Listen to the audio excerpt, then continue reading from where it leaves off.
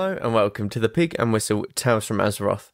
As always here at the Pig and Whistle Inn in Stormwind, I go for a variety of subjects with regards to World of Warcraft.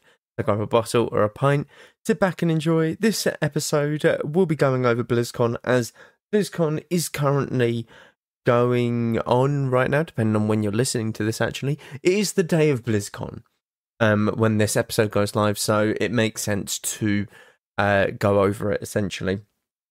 We're going to be going over the main aspects of it, 10.3 potentially, the expansion, the WoW expansion that is 99.9% going to be revealed at BlizzCon today, Classic Plus, Cata Classic, Wrath Plus, many different things to look forward to today, and the announcements and trailers and shit will all be coming out today.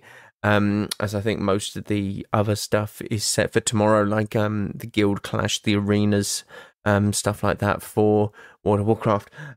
But we have the weekly news, as always. Basil and the Zakali Elders are your weekly world bosses for the week. Pet Battles and World Quest bonus events are bonus events are the events that are happening this week. You get more reputation with the World Quests and more XP via Pet Battles. I do want to say I am still a little bit... I'm not fully 100% since last episode, so if I do start dying mid-episode, you'll understand why. Packed House is your brawl for the week. Essentially, this is a 15 versus 15 in an arena setting, and it is first to kill the enemy team essentially wins.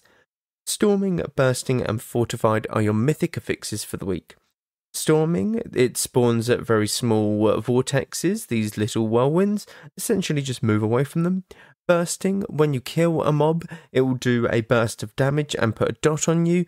You simply want to kill everything immediately and use a defensive to help deal with the dot on you, or you want to kill them in bursts. So 5 mobs stop, let the debuff fall off, and then kill the rest of the mobs, etc. Fortified, the non-boss enemies have more health and deal more damage, so bring a talent build for that.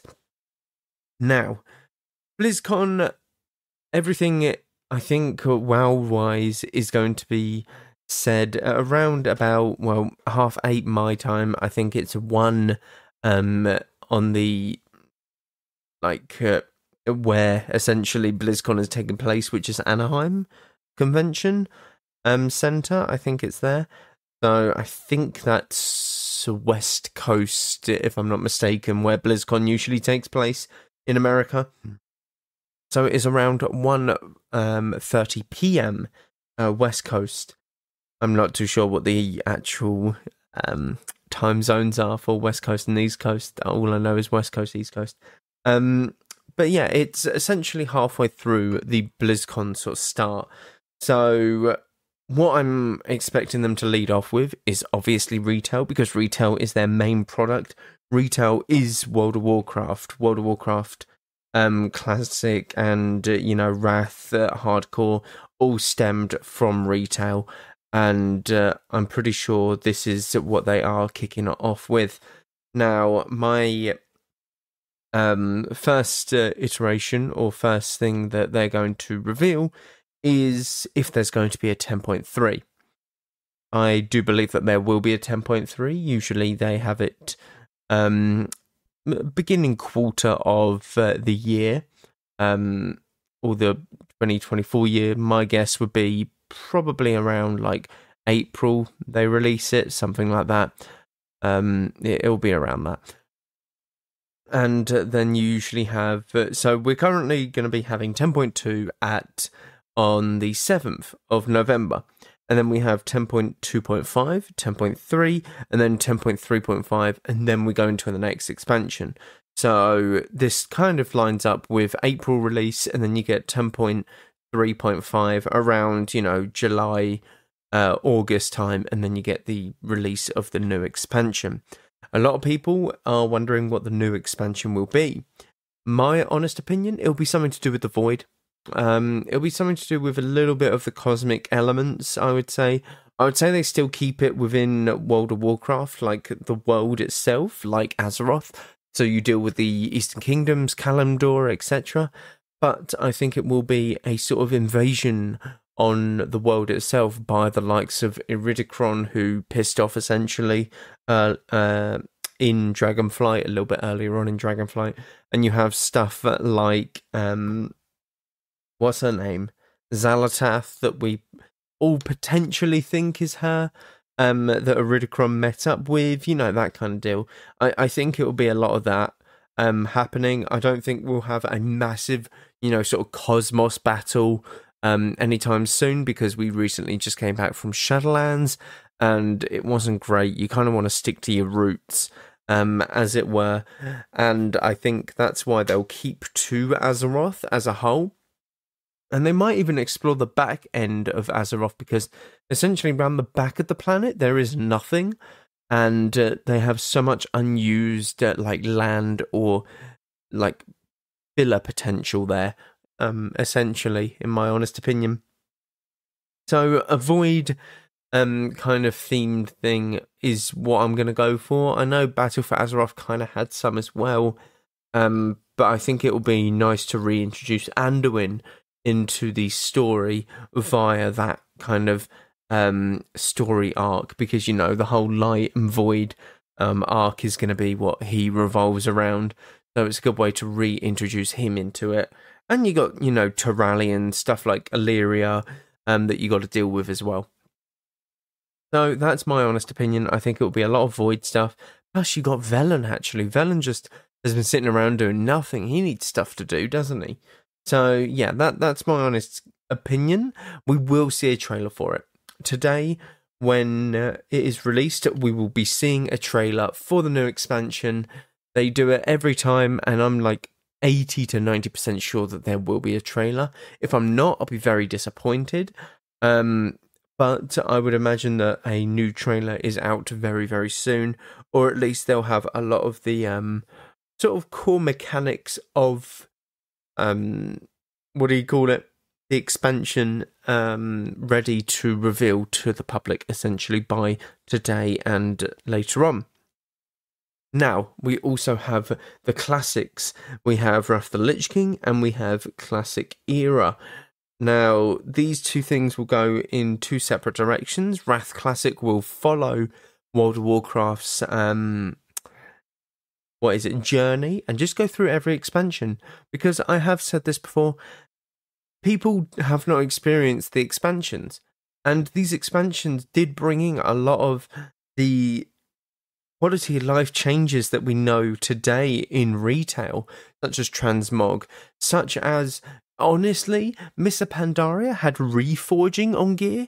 That was one of the best, like, things in the game. And people never got to experience it, which I don't understand why they took it out. Because if you want to go full haste, sure, go for it. If you want to go full mastery, sure, go for it. Full crit, go for it. Knock yourself out. I really do not understand why they took that out of the game, by the way.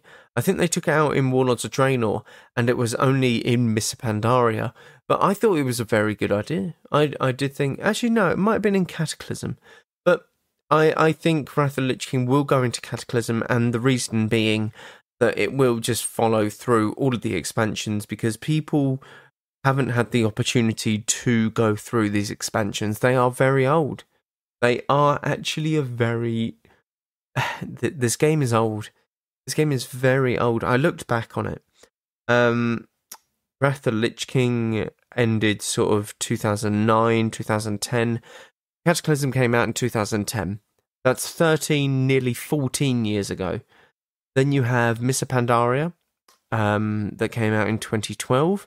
Warlords of Draenor, 2014. Legion, one of the best expansions people deem it as, came out in 2016. That's 7 years ago. How crazy is that?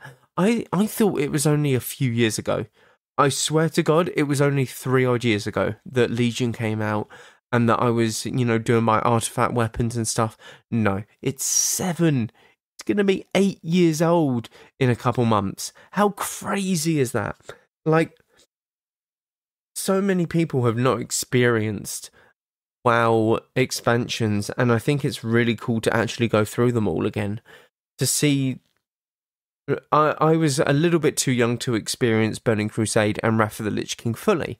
I do not remember Cataclysm a lot. The only thing I remember is a dungeon that was in Blackrock Mountain, where you had the ogre boss, you had the boss that had the 2 ads with it, and then you had this fire boss that you had to put into the molten lava. You had Beauty or something, the boss called Beauty. It was a giant corehound, and then this like ethereal dude. That's the only sort of dungeon I remember. I don't remember much else. Oh, this Lost City of Tolvir, I remember as well. That was a weird one. There were so many skips. But I don't actually remember the expansion. I don't remember many of the core fundamentals of it. I don't remember what it changed. I remember the talents got a little bit of a revamp.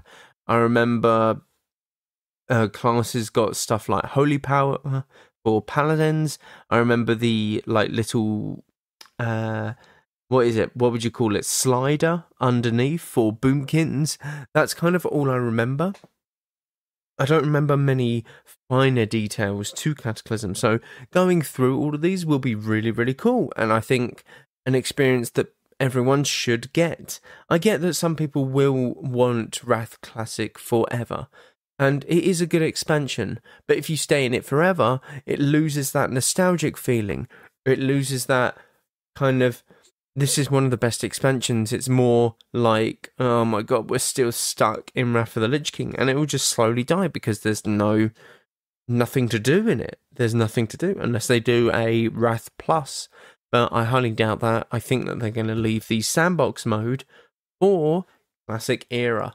Now, sandbox mode, what do I mean by that? I kind of mean they add more raids or other things from later on, like Cataclysm or certain raids, to Classic. Now, I don't know how they'll go about gearing certain things. Maybe they just won't allow world buffs in these specific raids. They just, whenever you zone into the instance, world buffs are turned off. Maybe they do a bit more, like, high-intense mechanics for the raids, something like that, because the mechanics in Classic are quite simple, I'm not going to lie. It is kick a frostbolt, stay 10 yards range, and CC mind control targets. You know, some very simple things, to say the least. So I'm hoping that they do a bit more mechanically intensive fights in Classic, but they don't go crazy with the gear. They kind of keep it very the same, and, you know, everything has their niche. Maybe they have to do, like, a mage tank boss or something, because warlocks tanked a boss in Encourage. Why can't mages do it, or why can't rogues tank it? You know, you have to hit every 5 melee attacks. You actually hit the boss, maybe something like that. So I don't know. It's going to be weird to see a Classic Plus, and I'm very curious as to how they're going to go about it, whether it's releasing new content for it, but staying in Classic, or if it's going to be like they just release new raids, essentially, every few months, something like that. It doesn't need to be like amazing raids, can just be another Molten Core or something like that, or a new legendary weapon, who knows. They might release old content that was cut in Classic, so maybe like the old version of the Emerald Dream, maybe something like that. Maybe they look at something like Gilligan's Island. It was something Gilligan's Island, something along them lines, where it was more like troll-like islands in the south, down near Booty Bay. Maybe they release stuff like Kultiris. You know, something from like Warcraft 3. Something like that, and just do it differently. They have only one massive zone. You know, who knows? They could essentially release like Zuldazar as well, like Zandalari, because you have the Zandalar like island and you put the boat there. Who knows? There could be many different things that they do in World of Warcraft, but for Wrath like Classic, I think that they'll go about the route of adding new raids And I think new raids will be very important to see, because the raids that we've had in Classic and Wrath Classic obviously are older raids. We know them, we've seen them, they've been out for teens of years now, so it's no new content. But to get a Classic guild to go into a fresh raid that no one's ever done, with revamped mechanics, stuff like that, then it might actually be a little bit of a challenge for certain people. But because people know everything, it's very much, yep, we walk in and we clear it in 30 minutes, nice and easy, well done all, GG's, that's the race to world first. They might release heroic versions of classic raids. I'll be very intrigued to see that, kind of like how they do with Icecrown Citadel, something like that.